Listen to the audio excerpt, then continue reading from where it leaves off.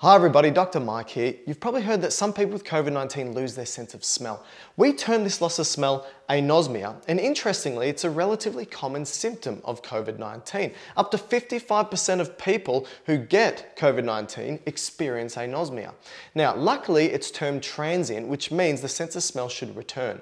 Most people return that sense of smell within a couple of weeks. However, there's a subset of people, around about 10%, who still haven't regained that sense of smell within a month. Now, how does this happen and why does this happen? So I've drawn up here the nasal cavity, deep within the nose. And what you'll find is obviously we inspire air, and as we inspire air, we bring in chemicals and odorants.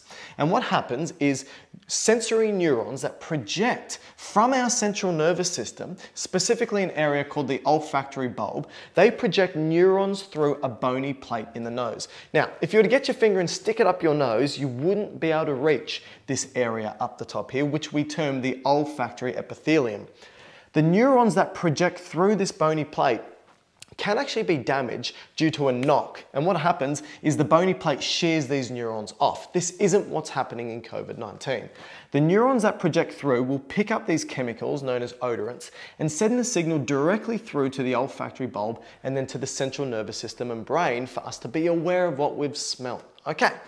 Now, this olfactory epithelium isn't just made up of these olfactory neurons or olfactory sensory neurons. There's actually a whole bunch of other cells present called supporting cells. Now, these supporting cells can include microvilli cells, sustentacular cells, globular basal cells, olfactory ensheathing cells. There's a whole bunch of different cells that support the role of the olfactory sensory neurons. Now, when I say support, what they do is they provide metabolic products. They take away metabolic wastes. They support the cytoskeletal architecture around the area. They also make sure that if any of the cells die, they phagocytose, so they eat them, they recycle them. They make sure that homeostasis is maintained in this microenvironment so the olfactory neurons can do their job and pick up a sense of smell. All right, now, when we inspire, for example, particles that contain the virus SARS-CoV-2, we know that the virus is surrounded by proteins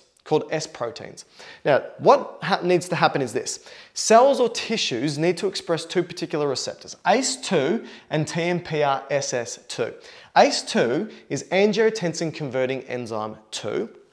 And TMPRSS2 is a serine protease. Basically, they're scissors that chop proteins. What happens is the virus must bind to ACE2 receptors, and this little serine protease needs to chop some of the proteins on the outside surface of the virus.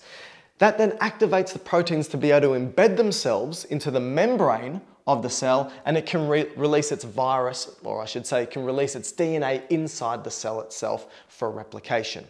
So, what scientists have recently done is they've had a look at all the tissues within the body and had a look at the expression of these particular receptors to see what tissues they're highly expressed in, because that's going to mean, likely, that they're going to be most susceptible to SARS-CoV-2 virus infection. What they've found is that the heart has high expression levels, the kidneys, blood vessels, the brain, so aspects of the nervous system, the respiratory tract, and the lungs as well. This is one of the reasons why we get multi-organ dysfunction in COVID-19. What a most recent paper did in August 2020 is they had a look at the cells of the olfactory epithelium and they had a look at the expression levels of these two particular receptors. What they found was the olfactory sensory neurons, those that pick up the odorants for the sense of smell, they don't really express those two. However, the supporting cells do, or at least a subset of those supporting cells do. So for example, the microvilli cells, the sustentacular cells, and the globular basal cells tend to express ACE2 and TMPRSS2 relatively highly compared to others. Now what this highlights is that the virus SARS-CoV-2 tends to infect the supporting cells and damage their ability to maintain homeostasis for the olfactory sensory neurons. Therefore, over time, the olfactory sensory neurons can't do their job and the sense of smell is lost. And it's transient because once the virus has run its course, the supporting cells can be regenerated and then can support the olfactory neurons. I like to think of this as a race car driver.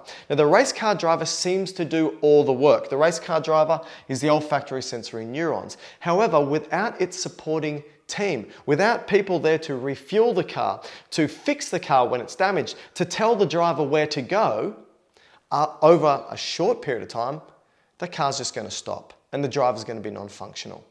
But once you replenish or rejuvenate or regenerate that supporting team, the driver will be able to start kicking into gear, so to speak, and be able to do their job. So this seems to be what's happening when the virus SARS-CoV-2 is infecting the olfactory epithelia and people are losing their sense of smell in COVID-19.